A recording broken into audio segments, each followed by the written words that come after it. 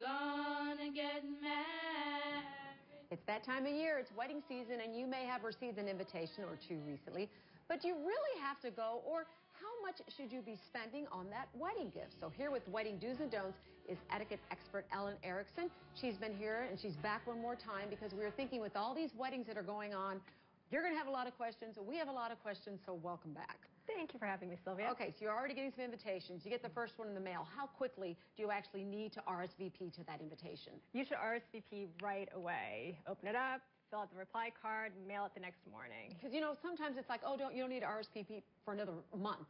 And some of it's kind of hem and haw, and we wait, and then you forget, don't you? You forget, you look unresponsive, ungrateful for the invitation, and it's just really considerate to the people who are hosting the wedding. Now, here's a tricky question. You get the invitation, but it just has your name on it. So should you ask if your significant other can come with you if the name was not on the invitation? So this is a tricky question. Typically, serious partners and fiancés are invited. If, in fact, your name is the only one on it, you can reach out to the bride and ask if you can bring your partner. But I will caveat that and say use your own discretion. If you know that the bride and groom went through the list with a fine-tooth comb and they've got a really tight budget, or your partner is not really well liked by the couple, I would refrain from asking. But if it's not on the invitation, that's the trick. Because I think people think about who they're inviting when they put the names. Maybe it's so-and-so and a guest. Yes. But you said if you feel comfortable, just ask. Yes, yes. If it's a serious enough significant other, you can ask. Okay, so here's the other big question. What do you wear? Can you wear white, first of all? Let's start with that. So it kind of, I would say no. Just because you're kind of taking the thunder away from the bride.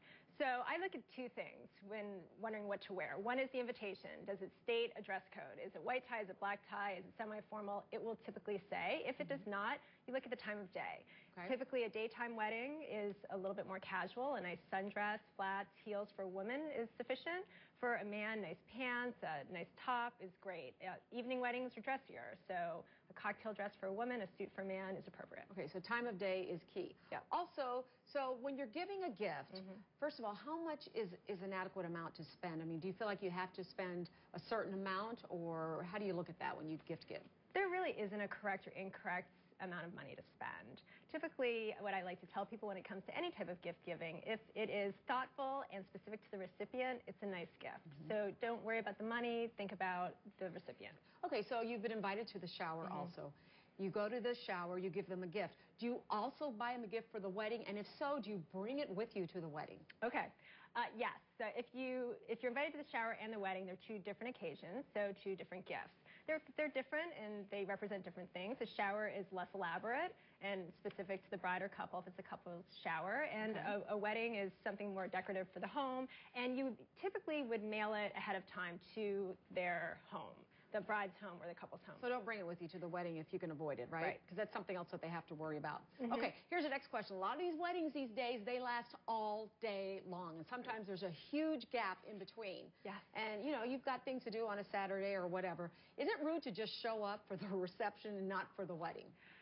This is kind of a tricky question, too. It's kind of one of those questions, if you ask, you kind of know maybe you should be going to both. So I would suggest that it's really meaningful for the people who are putting on the wedding and the couple that you're there for the whole thing and they want to share with you the entirety of the day. So clear your calendar and enjoy the festivities. It's just one day, right? Just one day. Okay, now if you would like a recap of all of Ellen's advice and a few other wedding do's and don'ts, like whether you should feel pressured to spend money to attend an out-of-town wedding, you can go to our website, abc7chicago.com. Thanks for joining us today. Always good to have you.